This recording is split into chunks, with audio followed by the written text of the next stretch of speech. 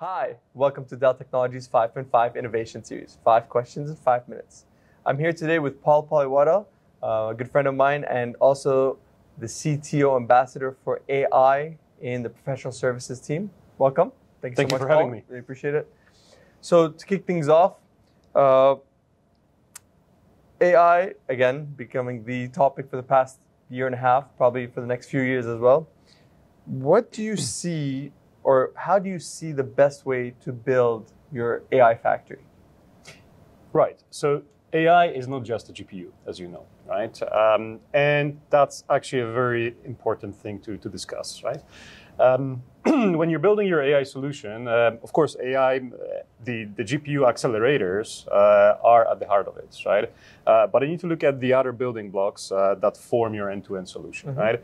You need to think about the servers that can span out pretty fast, right? And you need to think how you're going to be managing these as a, as an expanding solution out there, right? You need to look at the storage, since the AI requires both the velocity and the volume of the data, right? So you need to look at the structured, unstructured data, how you're going to be positioning them, how you're going to be placing them, how you're going to be working with them, right? Of course, the interconnects are important, right? The solution is going to be as fast as the slowest component, right? So neither of these should be overlooked, right? And then there's other layers that are forming your solution, right? You need to make an architectural decision, really, which operating system you're going to be choosing, right? You're going to be going with Red Hat, you're going to be going Ubuntu, you're going open source, corporate. You need to look at the platforms that are going to be shaping and building the AI, right? Whether you're going to be doing a code-only solution, you have the data scientists that can build Python code, or you're thinking about the point-and-click solution, right? So that's where your AI ops solutions or platforms should be placed, right? And then on top of that, probably the most important one is your use cases, right?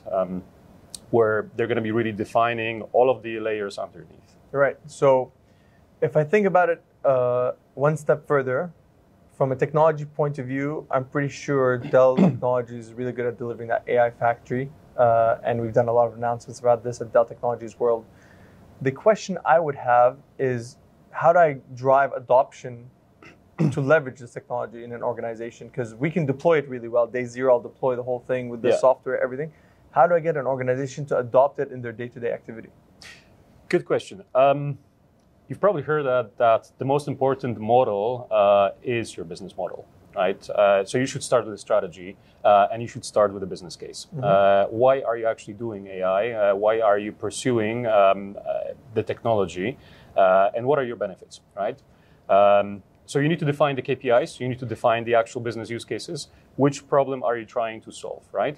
And that's one of the first questions that you should ask when it comes to the strategy. And then there is a lot of other architectural decisions that you will have to take, right? In defining the overall organizational strategy. Once you have the strategy, you need to look at the data, right?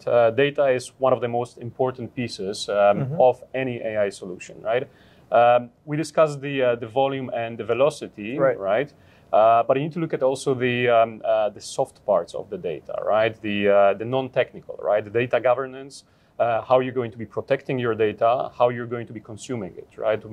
Which teams are going to be having access to which data sources, how it's going to be structured, how it's going to be exposed outside, how your AI systems and potentially traditional ML are going to be consuming it, right?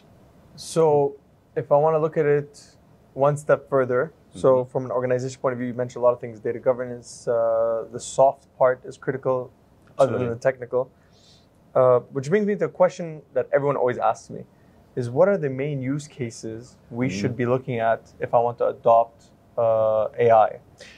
So the conversations we are part of these days are generally starting with the Gen AI, right? With the spark of OpenAI, ChatGPT, right? This helps with the marketing, and those are the conversation starters, right? And when it comes to Gen AI, we see a few use cases that are on the sweet spot, right? We're looking at the chatbots, we're looking at document analysis, document summarization, question answering, and so on, right? However, since we're driving it from the consultative point of view, again, we're coming back to the question before, right? Why are you actually trying to do it? What problems, what business problems you're trying to solve, right? And that rekindles some of those traditional AI use cases, right? Where machine learning use cases are still out there, right? Predictive maintenance, predictive analytics, analysis of the IoT sensor data. Traditional marketing analysis and so on. I do agree with that. I see a lot of the conversation starts, I want the ChatGPT model or Llama. Yeah. And then once we get into the details of financials, return on that investment, what to implement from a complexity point of view, we end up in what, funny enough, called traditional AI, which is just machine learning. Nothing traditional about it, but it is an interesting aspect. And especially in the region, my question would be, how are you seeing AI being adopted locally? We are pretty lucky living in the UAE, right, where the government is actually seeing the potential and is appointing, I believe it was 22 AI officers as part of the UAE government. We also have some initiatives that are, that are trickling down to the entire world, right? So we have two AI models that have been built over here. We have Falcon, right? Both the small Falcon and the big Falcon, right? And they're hitting the leaderboards when it comes to the Hugging Face, charts. We have Jace, right? One of the first Arabic AI models. What else? We can also see the hunger of the local organizations to adopt. Right, we're being invited into a lot of these meetings where we're being asked both on the educational part, right, to show the companies how they can actually consume it and how they can drive the benefits. Completely agree with you on that. I think the fact that UAE made the investment to develop an Arabic LLM was key because, as we know, most LLMs are only in English. And this limits the use cases, especially in this region. I think by doing an Arabic LLM, this added a lot of value. And having a minister of AI in the country, also huge value as well, plus the chief AI officers. When you look at all of this, I mean, now it's been a year and a half since everything exploded. Where do you see the next couple of years?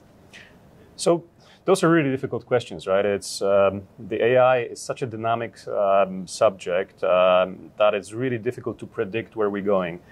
We can see two primary trends, right? The models are getting more and more intelligent, right? There is an increase in the size of the parameters. We can see where the models are starting to answer more and more complex logical questions, right?